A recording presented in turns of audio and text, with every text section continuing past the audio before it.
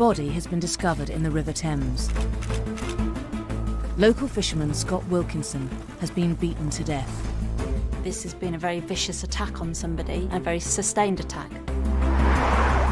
Surrey police open a murder investigation, and the entire island is cordoned off. The forensic team must act fast, as the clues to catching the killer lie in the crime scene. Every murder scene's different, but the goal remains the same: to catch the killer.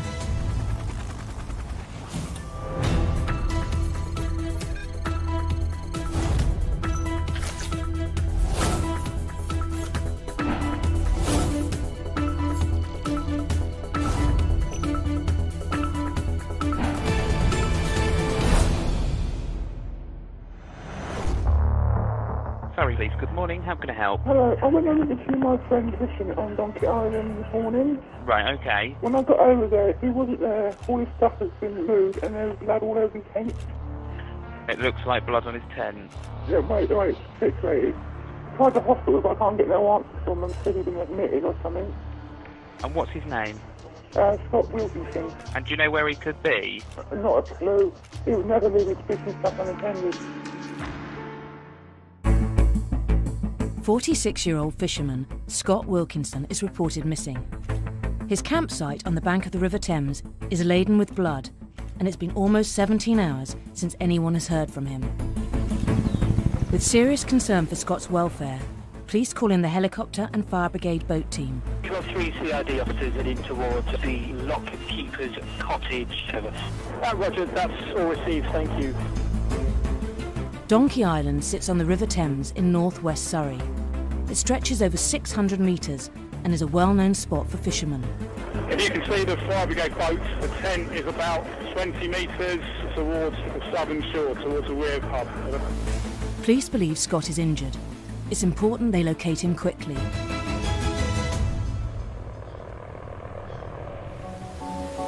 Clearman 30 again. Where he's lying in the water, he's in full view of the houses on the northern side of the shore. I wonder if we can get some sort of tarp to shield him from view. The emergency services have discovered Scott's body in the shallow water, hidden amongst some reeds.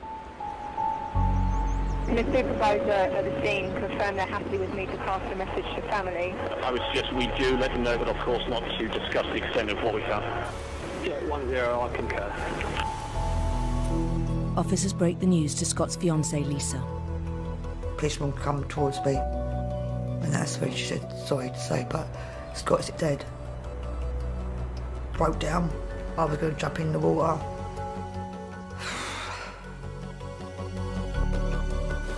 The death message passed. And for attending unit, please bear in mind that the girlfriend in the garden of the rear public house with me. Thankfully, we're on the other side of the island. Scott was a lovely person. People loved him. He was a gentle giant. His smile, his eyes, so kind and nice. He would do anything for anyone. He loved fishing, especially in the summertime. He just felt at peace. I think what hurts more, because we always used to kiss each other goodbye. This time, we just didn't, kind of thing. But Scott knew I loved him, and he loved me. So I don't think we needed to kiss each other to say that. Yeah. November Yankee from November 10. November 10, go ahead. I'm sure you don't need me to say, but at this time it's suspicious. If we're able to keep the body where it is, pending CID, planning a forensic recovery, let's keep it where it is. With the entire island cordoned off, forensic officers must secure the area around the deceased before they can begin to harvest evidence. Sarah Thurkle has 25 years' experience in crime scene investigation and is one of the UK's leading forensic trainers. Securing an outdoor crime scene is incredibly difficult because there's a high risk of contamination, especially in a scene like this, which is next to the river. There's a lot of leaf cover, there's a lot of dirt, there's a lot of animal activity potentially, which could disturb the scene. The wind could blow and an item might be lost. It could rain and a footprint might be lost. There's what we call the golden hour, which in real terms is several hours for a CSI examining a scene, to try and maximise the amount of evidence that you can get from it.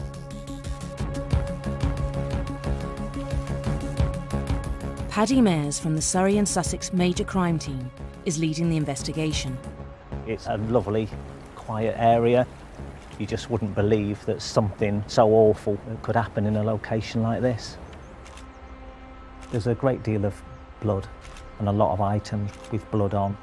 Blood seeped into holes where rod rests had been. There was quite a bit of blood in the area of his seat, close to the tent, and that partly up the tent, with some spots going inside.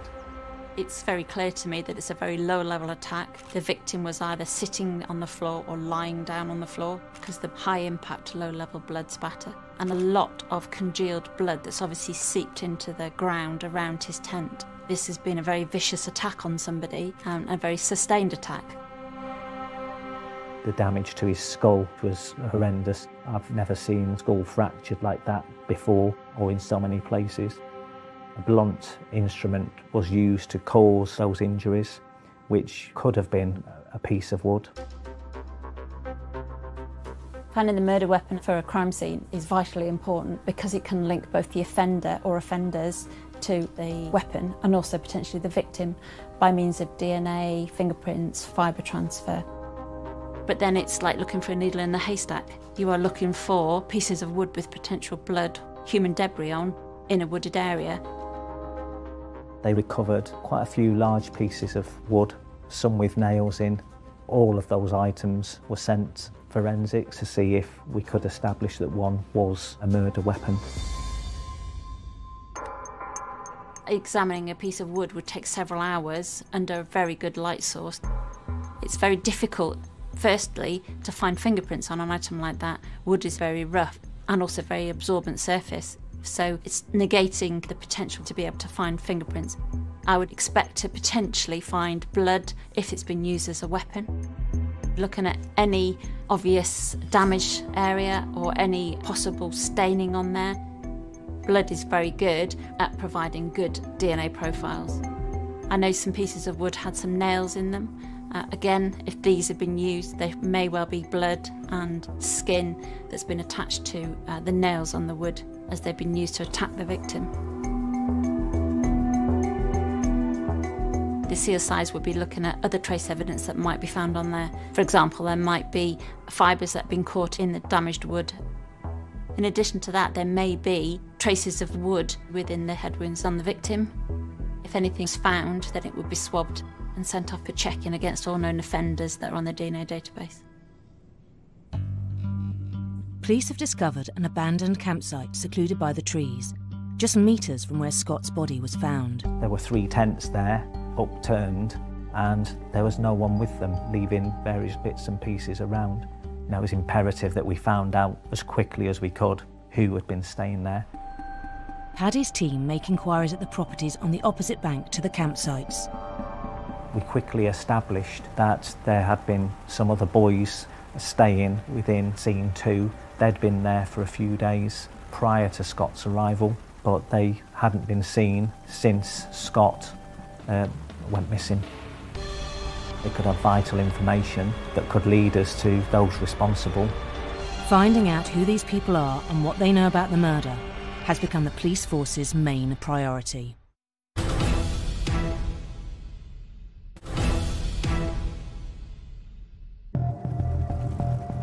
Police have recovered 46-year-old Scott Wilkinson's body from the River Thames. He has been murdered. I've never seen skull fractured in so many places. A blunt instrument was used to cause those injuries. Several pieces of wood have been sent for forensic analysis. Identifying the murder weapon could be key to catching the killer. Police have discovered an abandoned campsite, just metres from where Scott's body was found. Identifying who has been staying here could be integral to the investigation. Crime scene officers seize various items that may provide DNA profiles. There were toothbrushes within those tents. There were cans, and we would look to have that forensically examined at the earliest opportunity. When an offender has DNA taken for the DNA database, the main one that gives really good DNA is the buccal swab. It's actually the cells from inside your cheeks. The forensic officers seized an array of cigarette butts from the crime scene. Cigarette butts are a really good source of DNA, mainly because there's the same cells from the inside of your lips is going on to the cigarette butt. We normally cut the filter paper off the outside and remove the filter from the inside. The filter itself in the cigarette is just full of the contaminants from the tobacco. What we're looking for is the buccal cells that are on the outside of that brown paper. There are a number of drinks cans and some Capri Sun with some straws that were recovered from the scenes. Similar to the cigarettes, you're going to get the buccal cells from inside your lips onto the edge of the straws. If you imagine when you're drinking from a can, you're constantly putting it to your lips. You'll get DNA from sweat from your nose onto that ring pull. And the top of a can has normally got a ridge around it. The DNA cells from your lips can get stuck around that ridge and it can remain there for quite a long time. Recovering toothbrushes from the crime scene, there were some in scene 2. These are again a really good source of DNA. You're not looking at the saliva, you actually look at the skin cells from inside of the mouth. Toothbrush bristles are normally nylon or viscose, and these are very tight-knit fibres. So the DNA will really get embedded within those bristles, which means that it's very hard to wash that DNA away. The DNA swabs get fast-tracked through the police database, and the team also tests several items for fingerprints. Smooth, shiny surfaces that are non-porous are really good surfaces for fingerprints. Fingerprints are made up of a majority of sweat and water, and the amino acids within the sweat will actually leave an imprint on the surface. There's a number of powders that we can use on smooth, shiny surfaces. Black powder is a carbon-based powder. You use a squirrel hairbrush, and it gives good contrast on a silver surface. The powder will actually stick to the ridges of the fingerprint and leave gaps in the furrow of the fingerprint impression. Aluminium powder is good on a surface such as a Coke can because firstly there's good contrast with the colours because you're putting a silver powder on a red surface of the Coke can to build up the fingerprint ridge detail on the surface. There's several different lifting tapes that you can use to lift fingerprints depending on the surfaces, but you can use black gel, which is quite good to use on a rough surface or a curved surface because you can mould it round the fingerprint. Smooth surfaces we normally just use like a JLAR tape. Whilst the police await any DNA or fingerprint matches, Paddy has received the full pathologist report. The extent of Scott's injuries suggests there was more than one offender. The amount of injuries on Scott, he had 2 black eyes, various bruises, marks all over his body. We believe that the motive for Scott's death was robbery. Because of the violence that was shown, myself and the team were convinced that they will go on to do something like this again. One of the main priorities had to be safety of the public. And one particular wound could open up a new forensic lead. He had a significant wound to his forearm that I personally believe that was a defence wound, and a knife was used to cause that injury. At the crime scene, Scott's large fishing knife is missing. If we could find that knife, it could assist us forensically. Police can't locate the knife on the island, so call in Peter Faulding and his specialist underwater search team. Our job is to get that evidence, or somebody potentially could come back in the middle of the night and try and retrieve that evidence. Potentially there's DNA, there's fingerprints on that. Although it's in the water, there's a good way we can recover the evidence from that. The island's riverbed spans more than 600 metres. Peter must rely on his experience to narrow down the search area. When I was carrying out the initial sweep, I said, I think this is a great area because if he's run out of the wood with a weapon, then he's going to throw it. We won't want to go far with it. The police tasked us with fingertip, shallow water search around the edge, and that's in zero visibility generally. You've got to be focused. I closed my eyes so I could immerse myself into it. The river search presents many difficulties. More than 200 boats a day pass through here in the summer months. A boat could come along with a long skeg on the bottom and they could literally ground out and drag the evidence away. Around the other side of the island the water was flowing quick, so any evidence could potentially be washed away. So it was all fastball. It was really, really urgent to get this done. If there is a weapon in the water, the team needs to locate it fast to stand any chance of it providing them with evidence. The longer the knife is in the water, the slimmer the chances. It's a particularly long dive. I was underwater for about 2 hours and 15 minutes, just feeling along the bottom, following the line slowly. I put my hand on something and then very carefully I could feel a handle, and then I just could feel the blade gently without cutting myself. I remember coming out the water, it was a bit like Excalibur, you know, with you coming out the water with this knife. It was great, yeah, it really is. When you find evidence that you know you're going to potentially get a conviction out of, then that's really exciting for the team, because it's a great find, the police are happy, and then they can fastball and start getting the investigation moving a lot quicker. When the knife was found, it's really positive. You hope that there may be that golden nugget that will link it to your victim and, ideally, a suspect. So on the knife that was recovered, we need to try and find the victim's DNA on the blade, potentially, and then also the offender's DNA and or fingerprints on the handle of the knife. Just because a knife's been found in water doesn't mean that we negate any evidence on there. We would still examine it. The chances of finding fingerprints after a knife's been in water is very low. It's not impossible, but it is very low. There are certain areas where some DNA may catch and last longer than other areas. The hilt of the handle is quite a good area where some DNA could get caught and not be washed off. Serrated edge of a knife, again, is really good for potential DNA to be caught in the actual teeth of the serration, depending on how serrated it is. The forensic scientists couldn't locate any fingerprints, but send the swabs away hoping for a DNA match to both the victim and an offender.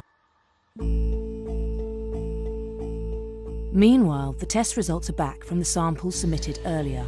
We got some really positive information as a result of the forensics from the DNA. 3 suspects have been forensically linked to the crime scene. What was interesting was that they were known to the police. DNA extracted from the bristles of the blue toothbrush matched to 16-year-old Lenny Crort, who has been reported missing from his care home in Lancashire. Samples taken from the other toothbrush also provided a match to Lenny's older brother, Shane Crort. Fingerprints lifted from the Coke can and the Capri Sun pouch matched to a third person of interest, the Crort's cousin, 21-year-old Charles Smith. All 3 suspects have a history of offending. It was important that we located them as quickly as we could. As shocking as it was, the fact that they were so young made no difference. We really needed to get to the bottom of if they were responsible or not. Now it was all about getting out there. Let's arrest them.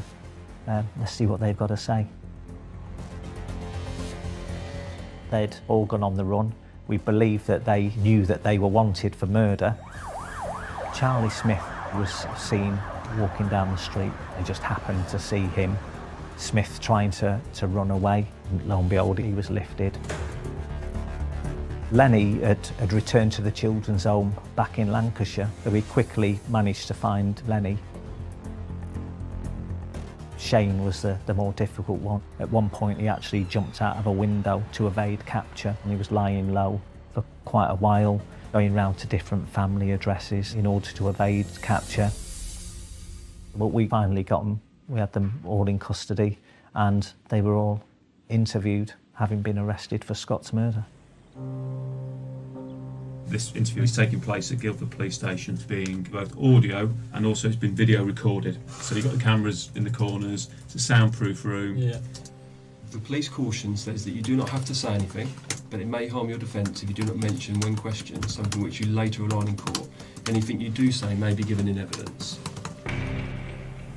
Scott Wilkinson was found murdered on the afternoon the Thursday the 28th of July this year.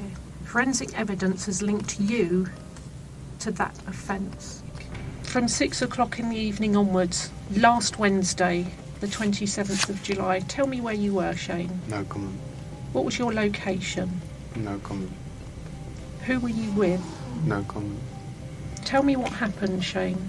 No comment. Lenny, were you in Walton-upon-Thames on Wednesday the 27th of July? No comment. Have you been there since that time? No comment. It's not a shock when a suspect fails to answer any questions. As investigators and interviewers, we prepare for that. I want to talk about the weapon that was used to assault and kill and murder Scott. Describe that weapon to me. No comment. So we will carry on and ask potentially hundreds of questions. Where did that weapon come from, Shane? No comment. Who used that weapon? No comment. I liken it to the closing of all the doors, because once that door is closed and that topic is covered, then actually they can't really go back on it. We believe that you were at the Iron with at least 2 other people, Shane Crort and a Charlie Smith. No comment. Is it true to say that they're family members of yours, Shane? When families offend together in groups, there's a code of honour. If there's a genetic connection between family members, particularly if they haven't had strong relationships with a caregiver, then there may be an even stronger connection in looking after one another, both during the commission of crimes but also after detection. So I believe that it was Lenny, Charlie and yourself who were in that area last week. Is that correct? No comment. The suspects were in custody for a couple of days. We obtained warrants for further detention so as we could question them further. Through those interviews, we're preparing to get to the truth. If they speak to us, we can then go out and check those accounts. And that certainly happened in relation to Charles Smith. I just want to say one thing, I ain't no murderer, and that's the truth.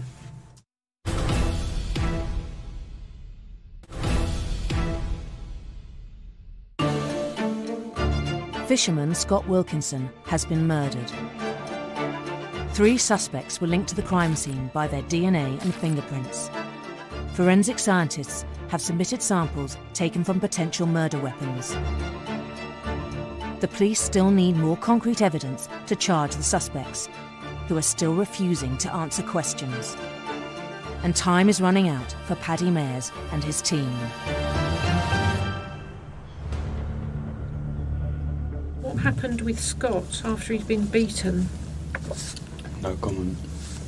Where did you go? No comment. Where did Charlie go? No comment. And Lenny, where did he go?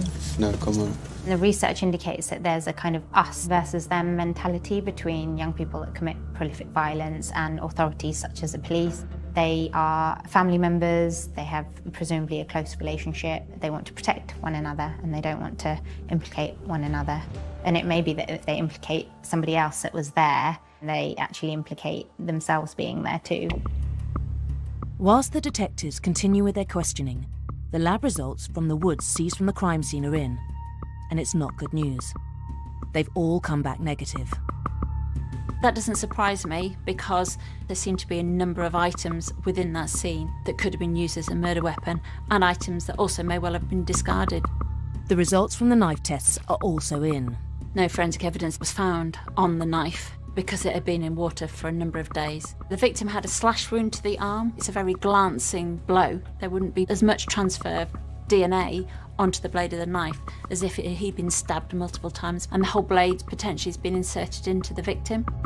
Brothers Lenny and Shane have given very little away during the interview, but their older cousin Charles has asked his solicitor to read a prepared statement. I remember speaking to a man in his 40s. He said his name was Scott. We were speaking about fishing and the types of fish he was catching. Shane and Lenny were there. Shane put his fishing stuff in his tent. Then we decided to come back. All the fishing stuff was gone and the tents were turned over. They had been smashed up. When we got back, Scott was there, on his own, and said he hadn't seen what had happened as he was asleep. He was helping Shane look for his fishing rods. I was speaking to Scott for a while. He was a really nice guy. He put himself at the scene. He was there, he'd been speaking with Scott, said he was a really nice chap. About an hour later, I then left. Shane and Lenny also left and went in the opposite direction at the same time. I deny causing any harm to Scott and did not witness anyone else causing him any harm. After I left on Tuesday the 26th of July 2016, have not returned to the river. We do appreciate you giving us this, because with all these investigations, particularly a murder investigation... I just want to say one thing, and I ain't no murderer, and that's the truth. Okay, do you know who's responsible for this?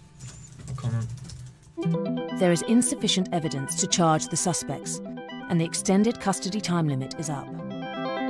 What the evidence did show us was that Croughts and Smith had been on the island. They had been conversing with Scott. Unfortunately, the forensics didn't link the offenders to Scott and his murder. At that point, they were released. This is a blow to both the detectives and to Scott's fiancée, Lisa. I couldn't believe it. It was a shock to me when I found out. It's like my whole soul has been ripped apart. Having spent a lot of time with Scott's family, and in particular his mum and dad, it was clear that he was really loved by them, missed by them. He loved his fishing, and I don't think anyone ever believed that he would go fishing and die under these circumstances. I think as a team, want to do the right thing and leave no stone unturned for Scott's family, especially mum and dad. When we'd have a photo of Scott up on the briefing screen, now this is what it's about. It's about getting justice for Scott and doing our best to gather in as much evidence as we possibly could in order to hopefully prove their involvement in Scott's murder. Despite the setback, Paddy and the major crime team are hoping that digital forensics can help them prove who killed Scott. CCTV was going to be key. For such a large island, there is very limited CCTV. Paddy's team sees all the footage from the Weir pub, 50 metres from the crime scene on the opposite bank, and also from the lock gate, over half a kilometre away. This bridge is the only way on and off the island. You can see to my left you've got the locks and the CCTV cameras that were quite pivotal to the investigation. And if we look at this side of the river, that's the footpath that leads to the Weir public house. One of the first priorities was to prove or disprove Charles Smith's story. Charles Smith claims that he was in the area on Tuesday, 2 days before Scott's body was discovered. The team digitally examine his mobile phone history and track his movements to a nearby shop where he last topped up his phone credit. Now they have identified his clothing, they can review the Lockgate CCTV, where he is seen cycling along the towpath towards the footbridge to the island. Officers examine the footage frame by frame to see if they can debunk Smith's claims that he did not return to the island on the Wednesday. Digital specialists analyse every camera angle. The officers that looked at the footage to clock who was walking past or going on and off the island found it extremely difficult. The majority of CCTV is not aimed at looking for offenders and criminals. And in this particular case, the cameras in question, one was covering the lock, so therefore the boat's going up and down to make sure it's safe waterways, and the other camera is for the public house. And in particular, the footage from the lock, it wasn't designed to focus on the bridge to see who's going past, so therefore you're looking at their movement, the mannerisms and other things to corroborate the person, whether it is their clothing and things on their clothing or what they're carrying and what they've got with them. And in this particular case, the positives out of the CCTV for that area is the type of people that frequent the location, the dog walkers, families. The Crouts and Charlie Smith on this occasion would stand out compared to everybody else.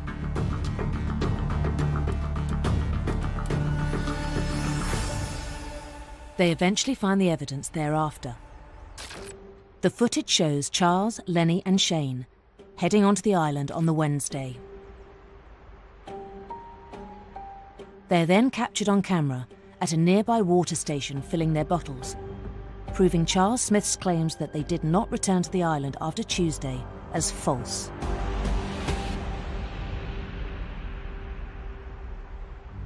Scott's fiancée was the last person to see him alive. She is seen on the Weir pub security camera heading to the island around 9:30 p.m.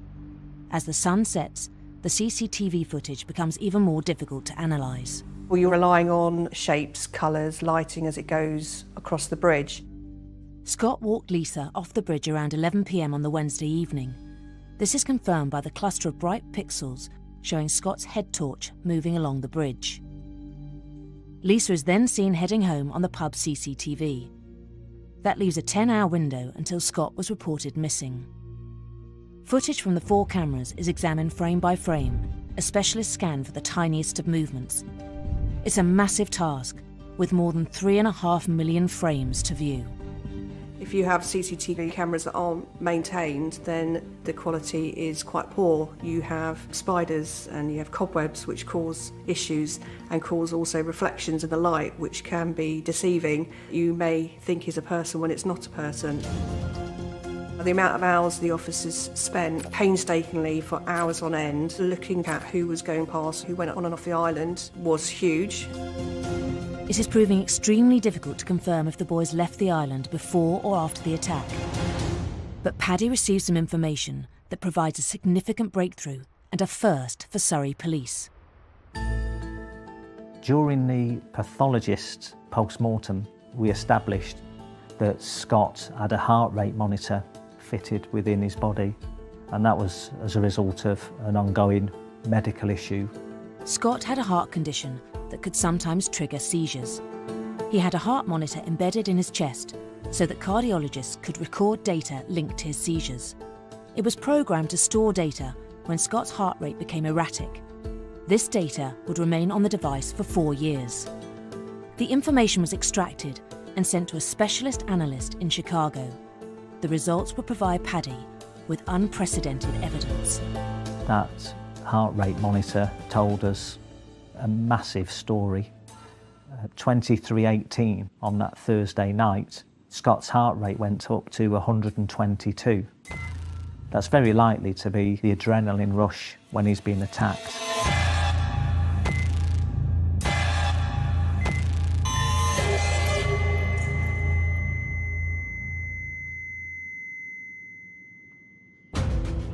With this key information, officers time the route from the murder site to the footbridge. We know from walkthroughs that we've done as a team that it takes roughly 6 minutes to get from scene 1 up the path to the footbridge. Having this timestamp means the CCTV experts can hone in and super enhance the footage from the footbridge camera in the minutes after the attack occurred.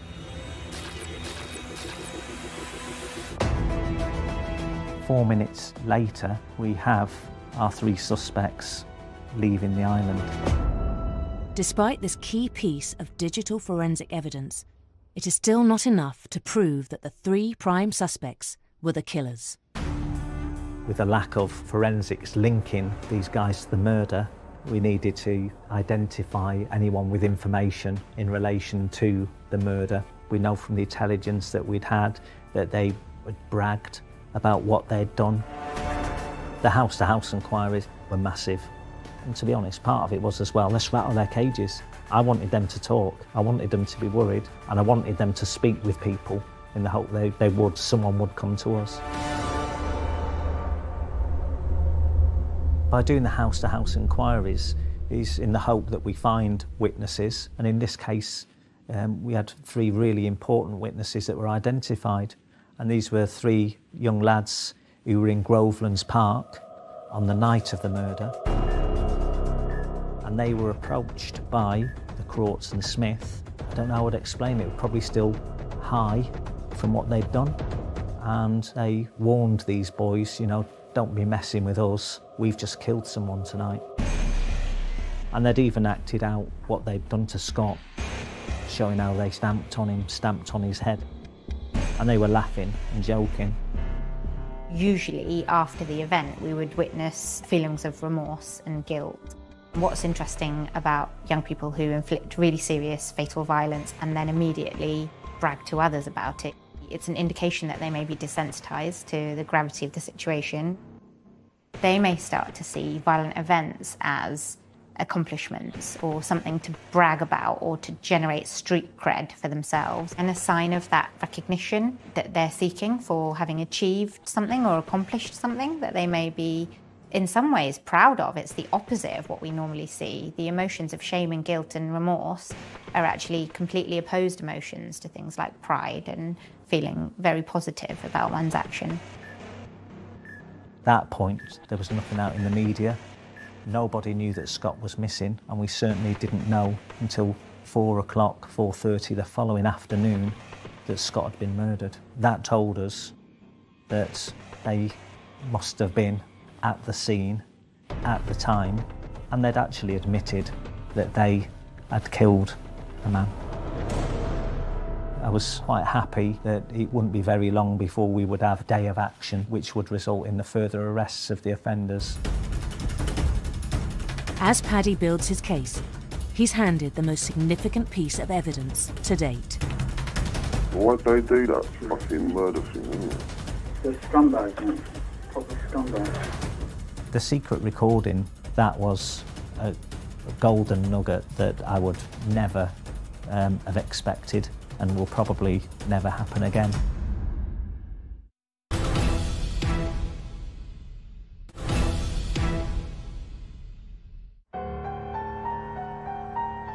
Paddy Mayers and the major crime team are investigating the murder of fisherman Scott Wilkinson in Surrey.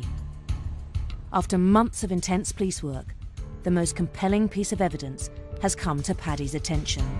The secret recording, we never have imagined that we would ever be provided with such a piece of evidence. An associate of Charles Smith was being investigated for a separate matter, and to the team's surprise, he presented the police with a secret recording of Smith talking about the murder. Why'd they do that fucking murder thing, isn't it? The scumbags, man. Proper scumbags. And then he had Shane to start laying into the man. Then he got the knife, cut the man from there to there. And the Shane, well, he had a nail and a stick like that. I don't know what they told you. Nail and a stick like that, beating the man to him with it. It confirmed a lot of the confession evidence that we'd got. You had Charlie Smith saying within the confession on the tape about Lenny Crought slashing Scott with a knife. No one would have known that. It was just that little added extra which would really be positive for a jury to hear. We decided on a day of action. We had the CPS on board with the prosecutor. We decided, obviously, we wanted to arrest all at the same time, same days. It was a massive event for the team and certainly, Scott's family. So we knew that Smith was still within the family home, so quite local. What's going on? Get off this, mate. This is my colleague. Why am I being arrested again for this? As a result of the continued investigation into Scott's murder, we now have substantial new evidence that links you to his murder. You do not have to say anything, but it may harm your defence if you do not mention, when questioned, something which you later rely on in court. Anything you do say may be given in evidence. All 3 suspects are rearrested for Scott's murder. In custody, the police disclosed the witness statements from the boys in the park, who claim the 3 suspects bragged about the murder to them. The area I want to concentrate on now is a place called Grovelands Park. 3 witnesses, around about midnight of the same night of the murder, have come forward and given statements in relation to you, Lenny and Charlie, approaching them, and you're starting to talk about what you've just done.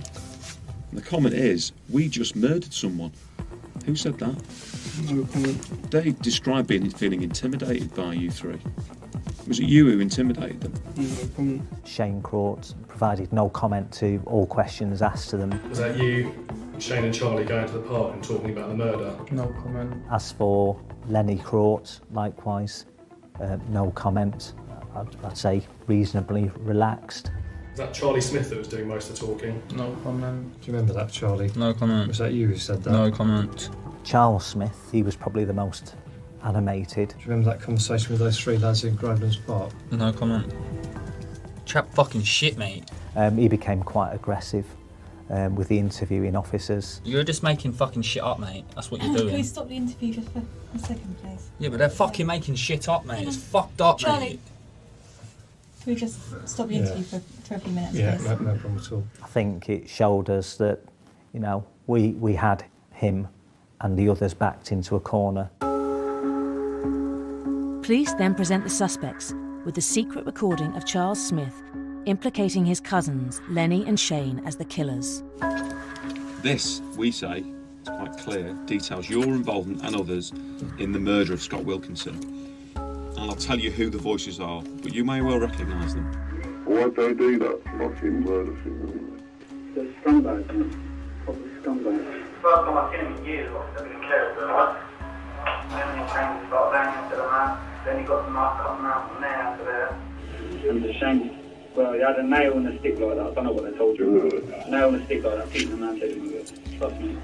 Well, that's Scott Wilkinson, the one I believe. Well, the man was a lovely man. I got on so well with the man, true. And they fucking done that to him. Oh, no. And then he's the one that's done most of it, hasn't he? Yeah.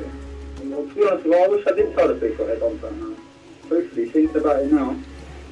Oh. That man didn't deserve to die.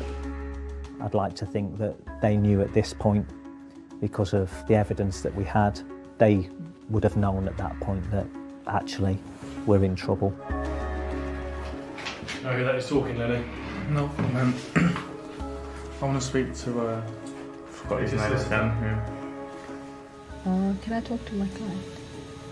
Yes. Yeah. You said that you'd wish you'd told the police what they had done. This is your opportunity, Charlie, to tell me. No comment.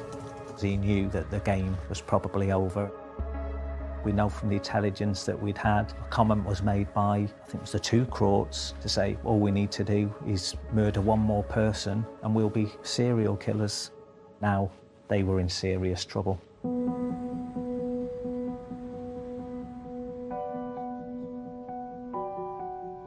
At Crown Court, all three suspects plead not guilty. Lenny refused to give evidence. And Shane and Charles blamed each other. After a 5-week trial, the verdicts were in. The jury believed Charles Smith was involved, but was not culpable of murder. He was sentenced to 13 years for manslaughter. Both Shane and Lenny Crought were found guilty of murder and sentenced to a minimum of 15 years. I think we were satisfied with the convictions, but really I think we were just pleased for the family. I'll always remember this job. It's one of those jobs, it was good old-fashioned detective work where the team remained committed and worked really hard in order that we get justice for Scott. It's just really positive knowing that those responsible are now locked up and behind bars for many years, and knowing that they won't be in a position to harm anyone else for a long time. The rest of my life, ifs, buts. They destroyed my life. They've destroyed his family's life. And yeah, they're doing time for it. But at the end of the day, it's still not going to bring him back.